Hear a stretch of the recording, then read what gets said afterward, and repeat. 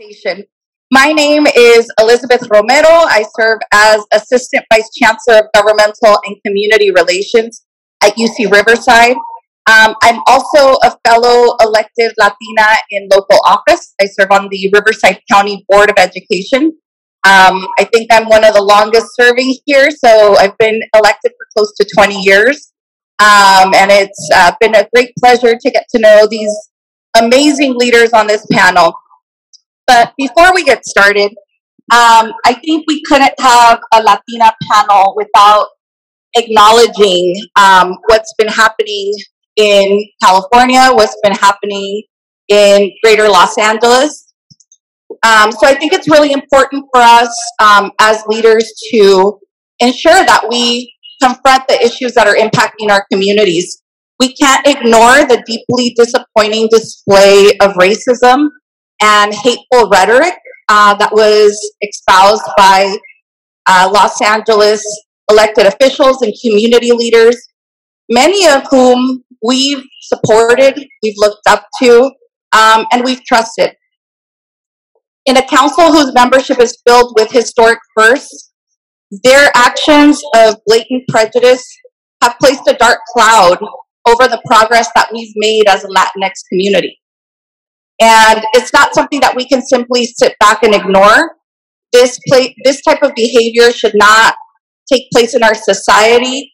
And it's very difficult when you pin one disenfranchised community and who's often traumatized against one another. And we won't stand for that. Also, we can't sit back and think that this is just a teachable moment. This needs to be an actionable moment, and it needs to be a wake-up call to many people, including our own leaders.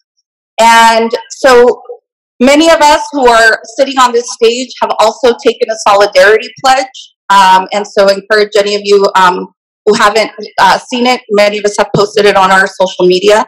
And it reads, as elected Latinx Hispanic leaders, we acknowledge and condemn the pervasive existence of racism and colorism in our community, denounce anti-Indigenous sentiments, affirm that Black Lives Matter, and pledge to recognize our own relationship to power and privilege, and commit to the lifelong work that comes with unpacking our own biases. Take action against such racist behavior and attitudes regardless of whether we encounter them in public or private, and disrupt patterns of white supremacy and oppression by working in solidarity with Black, Indigenous, and all marginalized communities to build a better future where power is shared rather than hoarded, and we see our liberation as bound together. So,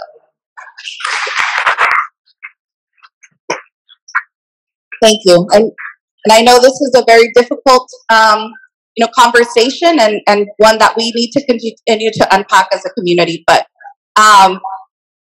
now putting that, not aside, but just putting it away for a minute, I do want to have our amazing panel share a little bit about who they are. But first, I'll start just doing a brief introduction so you know who's in the panel. We have Palm Springs Mayor Pro Tem Grace Garner. And I'm going to ask each of them to actually do their life story in a minute. So we also have the Honorable Clarissa Cervantes, a Riverside City Council member, and the Honorable Jacque Casillas, Corona City Council member. And so I have a series of questions. So rapid fire, give us your life story in 1 minute. I am Grace Garner. I'm a second generation Palm Springs resident, a Latina, an attorney, and a renter. And part of the reason that I ended up running for city council is because of all of those different identities and wanting to make sure that voice was heard in Palm Springs. And this is something that I've been wanting to do for a long time. When I was 8 years old, I asked my mom what I could do to make the world a better place. And being the feminist that she is, she said, "You can be the president." And I said, "That's a fantastic idea, Mom." I said, "What do I need to do?" And she told me that I should be an attorney. And so I said, okay. And truly, every single step that I've taken that's led me to this moment has been because My mother told me at 8 years old that I could be the president, and I believed her, and I still believe her. So that's what led me. That's what has led me here, and I think that's grace in a nutshell. Well, for myself, I am a first-generation Mexican American, very proud to be here today with these incredible leaders and to have witnessed and heard some individuals before. Thank you to everyone who's attended. For myself, I grew up in Coachella Valley, and for me, at the age of 8, I started door knocking on doors with my parents. My father was an elected official. He served as a council member and a mayor when we were younger, and my mother was a school educator. I think for myself, how I know that my life became paved to public service was every summer my mother would ask me to pick a civil rights leader and say, who do you want to study this summer? And then she would take me to the library and I would pull books on Rosa Parks, on Cesar Chavez, on Martin Luther King Jr., and those people became my idols. They became my reason to want to do more work. And I actually used to look at her and I used to say, Mom, I missed it. I was supposed to be there. And she'd be like, no, Mija, you didn't miss it. It's okay. And I was like, I missed it. And being here today now, I didn't miss anything. I've come to found that we are all needed here right now in this time. And the progress that we have made is being challenged and has been challenged to deep levels. And so I know for a fact that I am here to make a difference. I'm here to help people believe that they belong in this world and to assure that equity, balance, justice, and fairness are truly the core pieces that keep government and people alive and thriving. That was, exactly. That was it. That was wonderful. And you want to know pressure, it's, hey, tell me your life in 1 minute. My life is very much like that first generation, a story, right? I'm here because of the hard work and ethic of my parents, my ancestors. I was born and raised in the city of Corona, a city I now get the pleasure to serve on council. And I look forward to diving in deeper into the future questions and getting to know you all, but I welcome connecting with you afterwards and getting to know you more personally. Okay, I won't do an elected official minute, but what inspired you to run for office? We'll start with Jacque. Representation, but on many levels, not just not seeing anyone on my city council that was Latino, but also not seeing many women in local office, not seeing anyone younger than the age of 50 in representation, not seeing anyone who had not been in council for less than 12 years. And so I help lead a ballot initiative with other, Corona residents to change the way that we elected our city council so that they had to be elected by district rather than at large, because at the time, 4 out of the 5 lived within a 5-mile radius of one another and made it to city council through the same power structure. So that really shook things up. Since then, in 18, my husband said, I was like, so who's going to run? And of course, you look around and the exact same people run. And my husband looks at me and he's like, are you kidding me? You didn't work that hard to then have the same people say that they should be at the table. You need to run. You need to get in there. And I'm happy to say that we have an entirely new council. A lot of momentum. We're doing great work in the city of Corona. And I hope to share a little bit more about that. Well, for myself, I can remember very clearly when I had the honor and privilege of being able to serve the Ward 2 community as the legislative field representative for 3 years. And then the time came at the end of 2020 when former Councilmember Andy Melendres decided to retire after 16 years of representing Ward 2. And the question came, who's going to run? I received multiple phone calls, and there was that moment where I thought to myself, I don't know. I like being behind the scenes. And I'm saying this, a lot of people who do this work usually say that. And I ended up going on a healing journey just a week later. And it was in Mexico. And I will never forget, I was in a yoga session doing a meditation when the instructor said, "I don't know who needs to hear this today," and looked right at me and said, "You are no longer allowed to play small." I remember feeling like a ton of bricks hit me. And I was like, she's talking to me. There's 50 people in here, but she's talking to me. And I remember I got up and I walked outside and I called my big sister, Assembly Member Sabrina Cervantes, and I said, I'm going to run to represent Ward 2 in the city of Riverside. And when I came back home and announced, I remember what further instilled for me to know that it was the right thing to run. It was my community. It was just taking a drive into the district that I have been into countless of times, lived, knocked on doors, spoken to people, and just to know that those people's stories, that their lives, they deserve someone who cares about them and loves them and will represent them the right way that they deserve to be represented. And I knew in my heart I could be that person.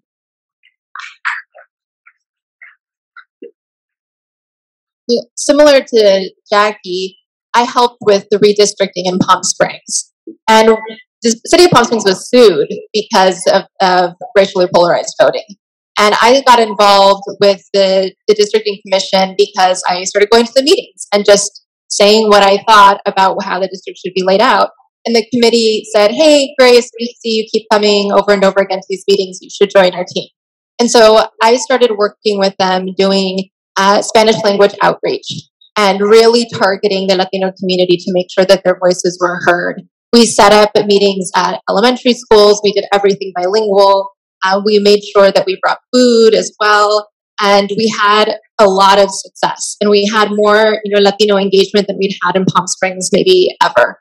And that was because myself and my family knew the community. We were the community. So we were able to bring those voices in. And so when it came time to actually run for the seat, there were 3 white men that decided they wanted to run. And so I was looking around and I was asking people, come on, we just made this district. It's majority people of color. Come on, who's going to run? Who's going to run? And there wasn't anybody except these 3 white guys.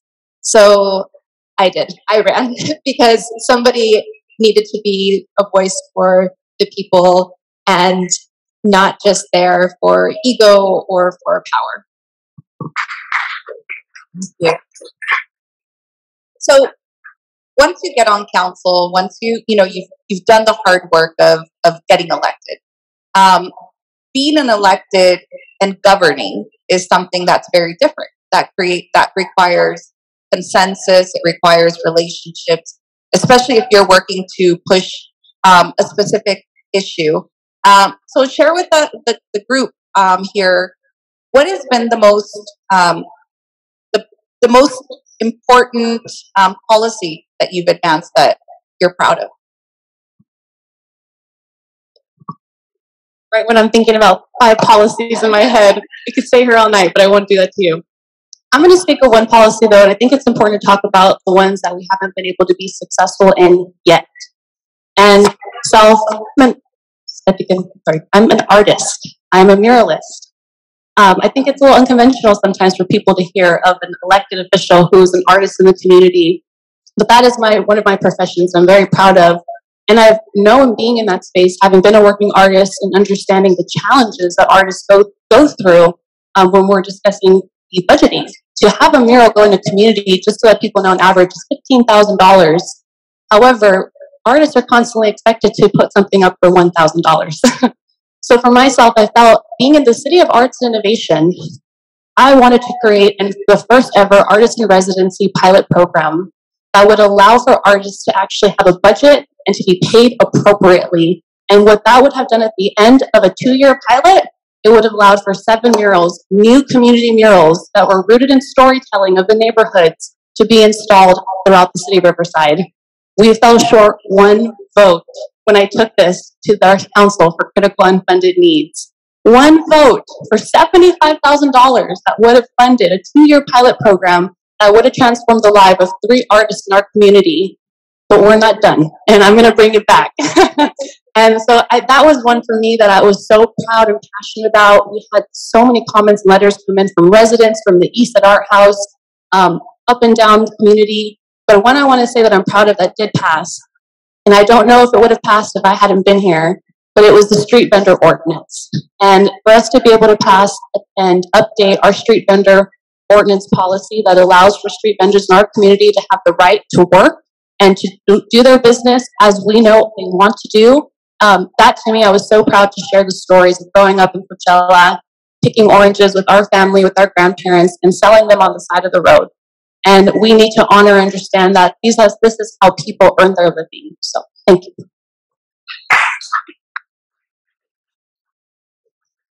So it's interesting because you really are asked to pack so much into a 2-minute answer. But I'll tell you, I mean, I'll tell you, I'm proud of the fact that we passed term limits. That's something I ran on. I'm proud of the fact that, you know, we have opened up City Hall to students and on Student Discovery Day. But the thing that I'm most proud of, and to speak to Elizabeth's point about governance, is that I've learned to use the system and the rules to institute the changes I want to see in my city. I played the long game, strategic plan. People like fall asleep during a strategic plan, right? But I fought hard for us to call out our 6th goal as creating a sense of place in the city of Corona. And under that umbrella, we now have funding for things like reinvestment in our parks. We've got new park infrastructure. We acquired 292 acres along the Cleveland National Forest that will now be perpetually preserved. We are, you know, forming real, we have trails master plans and creating a trail master inventory to create the city of trails in the city of Corona. If you've never hiked there, please come join us. We have also, you know, just reopened with the help of Assembly members. Cervantes secured more funding for reopening Griffin Park, which was closed for 13 years. And that is now our 2nd dog park in the city. And so when we talk about governance, right, a lot of times, yes, there are these big votes, but most of the time it's making sure that the rules, that you're in there and you're not falling asleep at the wheel, and you're changing the rules, you're changing the plan, because this is long-term strategy. Not only do you need to identify the vision, but you need funding. So by getting it in our strategic plan, I've been able to create an umbrella, to create a sense of place that has changed our community. And you can see it now also in our the investments and in our communications. Our communications are finally showing images of our actual residents. We're not using stock pictures. You know, we created community conversations, which was really beautiful. And for his Latinx Heritage Month, we had a community conversation full of just our local leaders. And so it's just really dynamic things that are happening, and really it's because of that governance piece of making sure that we're instituting it in the rules, in the game plan, in the long-term vision of the city of Corona. So I'm really proud of that. I just told our media people that I don't want any more stock images. So I totally get that. So for me, it was really tough to become a council member. I was sworn in December of 2019, and 3 months later, I'm there making critical decisions for the health of my residents. I mean, that was a huge shift when I was barely figuring out how to even do this role. And one of the things that I was told early on by a colleague was, if you want something to pass or to get on the agenda, then you really need to just get at least one other council member to kind of fight for it and just lobby the city manager and just push and push and push until it gets on the agenda. And I was working full-time as an attorney and working full-time really as a council member, and that just wasn't working for me. Needing to lobby the city manager, needing to try to figure out who was going to be on my side on an issue that I cared about. It didn't make sense to me. So one of the things that I did was, one, push for a strategic plan. And when we got a new city manager, that was one of the first things we did. And then at that strategic planning, I said, okay, things need to change here. If you want something on the agenda, you need to talk about it on the dais, in public, and you need to have a majority of the council agree to put it on the agenda. This is the people's business. It is unfair for our residents, and it's unfair to us as council members to just all of a sudden see something on the agenda when we had no idea that it was even being discussed. And I was really nervous about it. I thought, this is just the way it's been for years, for decades even. Is anyone even going to support it? But the council unanimously said, yeah, you're right. And it's been a little bit of a learning curve as we figure it all out, but it's working. And now when the agendas come in front of us, all 5 of us know what's going to be on it. And we know how it got there. And that has made such a big difference in being able to connect with my colleagues and to be able to feel good about what I'm discussing and doing for the people of Palm Springs. Thank you. We know that these jobs are an incredible honor, being able to impact change, to do positive things for your community, but they can also be quite difficult. And, there's tough votes, there's the interpersonal things that happen among council, with the public, some of the, long nights that folks don't get to see. How have you built confidence and resiliency in your political career as you're navigating it, especially as a Latina? That's a tough question. I think that the most important thing has been surrounding myself with people who care about me and love me and are honest with me. You really need to make sure when you're in any kind of position like this, especially as an elected, that you have a group of people that really care about you and are willing to tell you when you're wrong, and are also going to shake you when you're kind of spiraling out and thinking, what this comment was taken out of context, and you're crying over, what's in the newspaper. They need to kind of give you a shake and say, hey, it's okay. People are going to get over it. And if you really need to apologize, then just apologize. But sometimes you need those people to really look you in the eye and tell you what it is that you need to hear. And so those are the people I've really come to count on over the last few years. And I'm grateful that so many of them are here in this room. Well, I think for myself, one of the things I felt that why I was prepared and ready to serve when I made that decision was because I had come to a place where I fully loved myself. And I fully had respect for myself, and I knew that I know my compass, and I trust my intuition. And I think that's so critical for people to have when you're going to step into the space, because ego has been mentioned. And if you have not healed that inner child, it is going to show on the dais. When you're upset, when decisions are not going the way you want them to go, you're not able to effectively communicate, it comes through in these moments, especially when things get controversial. But if you know yourself, if you are confident about what you're showing up, what you're speaking on, what you care about, who you're fighting for, you're unwavered. And I believe that's helped me to be confident when I've had to come and address some very serious issues, had to bring up some very uncomfortable topics. I've been personally, publicly attacked, and have had myself be in the newspaper, which has been challenging. But I have a community that loves me. I have a family that loves me. I have a daughter who loves me. My sister is right here in the first row. And that is what keeps me and my heart grounded and allows for me to show up every day and to know that I can do this and I'm going to do this. We have days where we wake up, and I can share with you that there have been moments I felt paralyzed in terms of mentally, can I get up and do this? And I think it's important to be honest about that, because we are people. We are humans. Days can be very hard. But again, I can close my eyes and all I have to immediately envision is, what is my purpose? And I can get up out of bed because my purpose is right outside that door, and it's Riverside. So, Elizabeth, you were asking, this is the confidence, right? What do you do to get that confidence? And I think my colleagues have said it really, really well. It's know your village, have your village around you, know yourself, and it's practice. I mean, sometimes you kind of have to fake it a little bit when you're not in there. And there's this probably not a great quote, but I'm going to say it. Like, you have to have the confidence, practice the confidence of a mediocre white dude. They have all the confidence in the world. Practice it, right? And I have seen it in our governance spaces. Like, there are colleagues who will unabashedly say things that you just sit back and you're like, you really said that out loud, right? Or you really think that's a good idea, or you think you can get away with that. But yet we self-censor.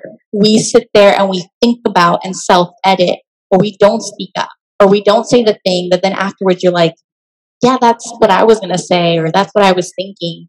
And so sometimes it's practice and you just kind of fake it a little bit. And you have to recognize that, like, you're there for a reason. You know who you are. You have a village that supports you and loves you and elevates you. Like, do it. Carry that same confidence. Like, because they do and they shouldn't. So you should. Thank you. Thank you for your answers. Thank you for being, vulnerable too. And that's important in this work. So we have, I think, aspiring elected officials, people who are interested in getting more involved in the political process. What are the top 3 things that they should consider? So be specific, campaigns, preparation, maybe that might be helpful as we have, hopefully the next generation that'll be sitting up on this panel. Great. All right. I think you really need to start thinking about who your network is. So who is the person who is going to introduce you to the richest man in the room? Who's going to open that door for you? Or woman, sorry. I'm thinking of my people in Palm Springs. But yes. Who's the richest person in the room, and who is the one that's connected and who's going to introduce you, right? Who is going to take care of you? This doesn't have to be a partner. It can be your mom. It can be your friend who always cooks too much chili. Whoever it is, but somebody to take care of you. And then you need someone who's going to be honest with you and who's really going to keep it real. And you need to make sure that those 3 people know what their role is, right? You can't just be like, oh yeah, that's, this 3 people, and not tell them, right? You got to tell them, like, hey, I want to run for office, or I'm about to run for office, and I see this in all of you, and I need your help. But you really need that money. You need someone who's going to be honest, and you need that person who's going to take care of you. And everything else, it'll fall into place. You can figure it out, but those 3 are pretty critical. Well, the first one, I'm going to be brutally honest and say that it echoes as well, is be prepared to be on the phone and calling and fundraising. And one thing I want to also let people know that there is, you're going to have to learn how to ask for a lot of money and get very comfortable doing it very fast. And for myself, I think I want to just share with folks, if you're considering running, or if you're running again for our office, understand how abundant you are. Understand that abundance and money, it is attracted to you. It chases you. It wants you to be in this seat so you could represent and do the work that you're meant to do. But if you don't believe it, it's not going to come. And so it's like attracting energy and vibrations, and you have to really believe it's all coming to me. Did you imagine my face when I was told you have to fundraise $100,000 to run for city council? Well, guess what? We fundraised $180,000. And it wasn't easy, but I didn't start off by telling myself we're never going to hit this goal. I started off with saying we're going to win this, and I'm going to figure out what it takes to get there, and I'm going to ask as many people as I can, as many people as I need to, multiple times. So be relentless. Be relentless, and know that people want to help. They want to help to pay you to get where you want to go. Believe that. The other part I will echo as well is your community. Having, whether it be family, friends, extended people in your lives. Some people you cross paths with, and they are meant to be in your life. And maybe they're not a blood relative, but you are meant to have them. There are several people here in the room today. I'm going to make eye contact with a couple of you, but you are some of those people in my life who I know I'm supposed to look at you, who I'm supposed to have, because you all uplift me. So find the people who believe in your dreams. Find the people who, when you say, I'm running for state assembly, they say, yeah, you are. When is your first fundraiser? Find the people who are excited about the work and the passions that make you come alive. And that, to me, is what I feel has allowed for me to feel that I could do this. And I think it stops at 1 and 2 because it was money and it was believing. And the third is just delivering. Deliver. Find it in yourself to be able to show up every day and get the people around you inspired to do the work with you. Because that saying, it takes a village, is true, but it feels so much sweeter when you win with everyone around you. So it's sad that we will all say that money is necessary. And running for office, unfortunately, until we change the system, money is necessary. So top 3, unfortunately. But I will echo and say that aside from it being absolutely, unfortunately necessary for you running for office, the 2 other things that you need to critically know is yourself and your why. Like, why do you want to run for office? And do you know who you are? Because if you're not comfortable with who you are and that can be weaponized against you, I mean, you're done. You're toast. If I can take part of who you are and make you feel guilty or ashamed about it, you should not be running for office, right? So know who you are and know why you're running. What is it that is motivating you? What is it that you want to change? Why is it that you're stepping into this role? Those 2 things are critical, and unfortunately, the financial aspect, until we all fix it and get public funded campaigns with some actual limits, and not, PACs or people, it's going to be an element that you're going to have to get comfortable with. If you're curious at all about potentially running for office, volunteer for a candidate now. You will learn so much from your hands-on experience at a grassroots level, and that candidate will be eternally grateful for your enthusiasm and your support. And there are some on this stage who are currently running for office, so it's a good opportunity. I said it, they didn't. But I would also add, there are several training programs out there that train, especially young people, to run for office. So young people talk to other folks that have gone through this process. There's, like I said, plenty of training programs online that are good, just places to start unpacking what's going to be needed, what's a campaign look like. But I would echo volunteering is definitely the way to get some practical experience. So let's see, hold on, I'm checking my time because I don't want to make Denise mad. Channeling my favorite podcast, or one of my favorite podcasts, Tamarindo Podcast. How do you find your calma? And how is it that you stay grounded and take care of yourself? We'll start with, I think this is a Clarissa. Thank you. Well, for myself, I start my day with saging and I end with it. And I'm not lying.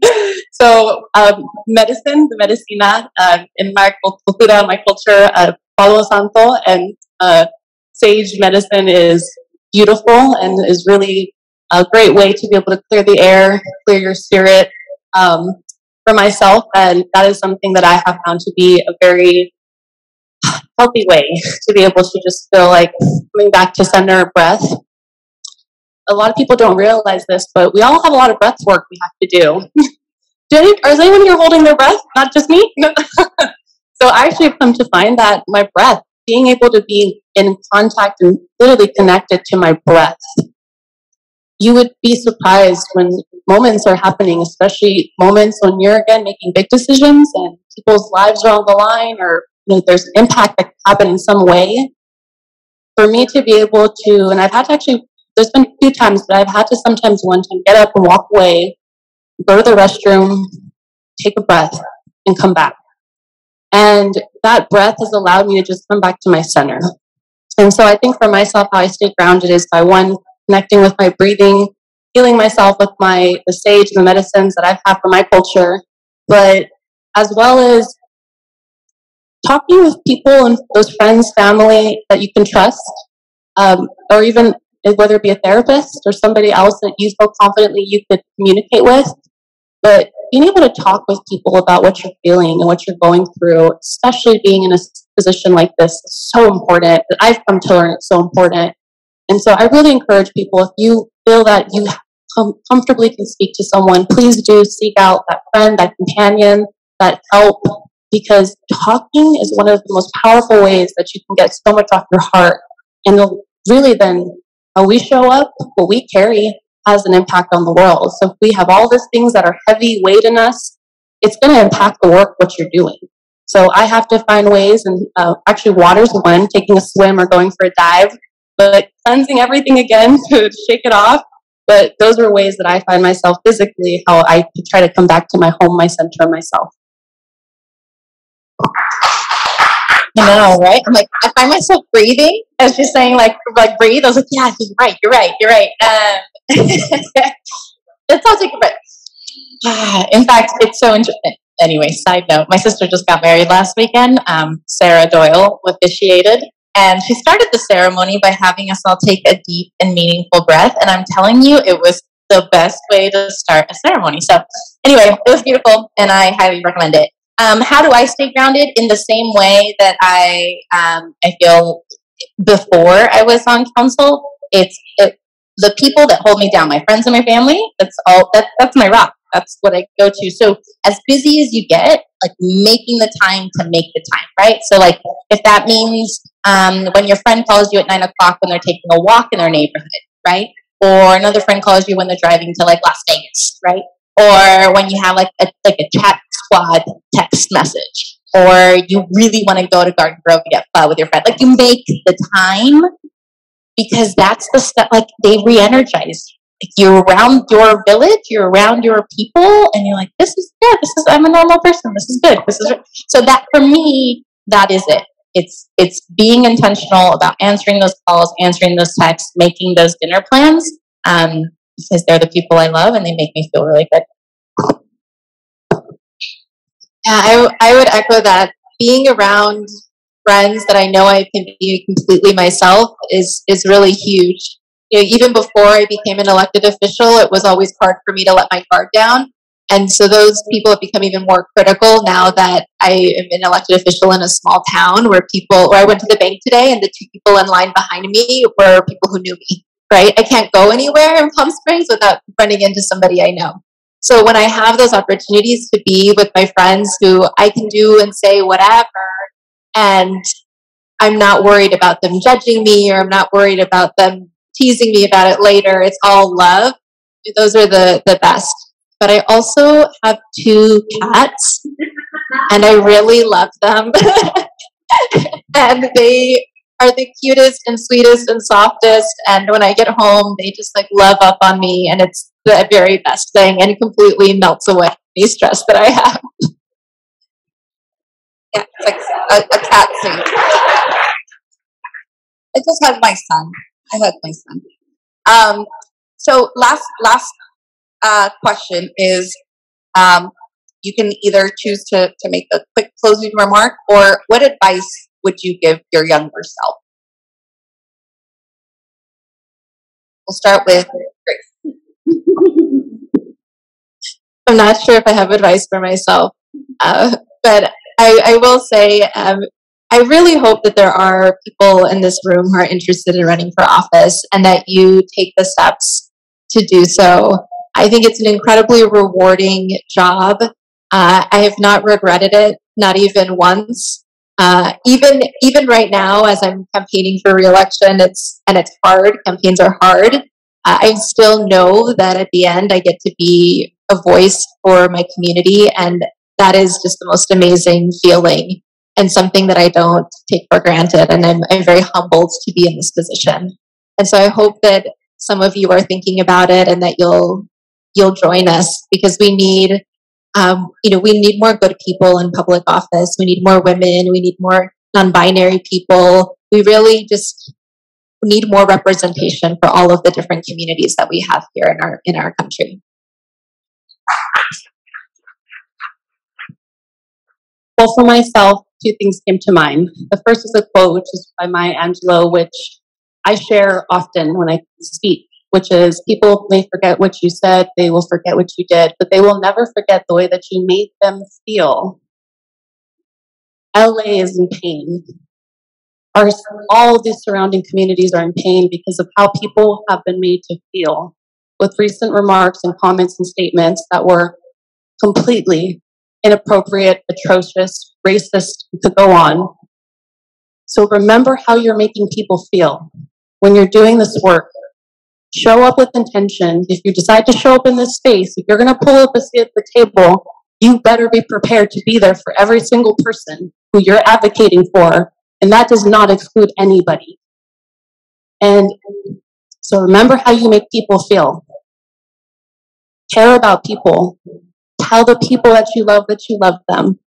Tell the people who inspire you that you are inspired by them. Tell the people who you believe in that you believe in them. Because you never know who's hearing it and needs to hear it. And sometimes those people are going to come back and tell you what you need to hear as well. And so I want to just leave and end on, I hope that you consider to show up in the ways in the world that you dream of showing up. And whoever needs to hear it in this room, I'm going to say it one more time. You are no longer allowed to play small. That's so beautiful. I think, back to where I was when I was in college, and I was just so in a hurry to graduate and get that degree. And, as a first generation student, I didn't know exactly where I was going to go with it, but I knew I needed that degree and I wanted to show it and make my family proud. But in the process, I didn't really bother to try and discover me and where my interests were. And so I found myself graduating from university kind of feeling a little lost. Sure, I studied political science, but how did I put that into practice? And so what I would tell myself, my younger me, it would be to slow down a little bit in college. One, try to enjoy some of it. But more than anything, to pursue something that maybe I was interested in and not just the pursuit of the degree, right? Because the other thing that is unfortunate, as first generation students, a lot of, or at least for me, my networks, my parents were working class. My dad would tell me, yo trabajo con la espalda para que tú trabajes con la cabeza. I work with my back so that you can work with your head. But everyone in my networks was a laborer, right? So I didn't count on a mentor to bring me up. So what I would tell myself, if I could go back in time, would be to slow down a little bit, explore something that interests me, and try to find myself that mentor to transition into the professional world. And with that, I ask, and Denise walking up, I ask you to please help me in thanking our esteemed panel of local Latina elected leaders. Thank you.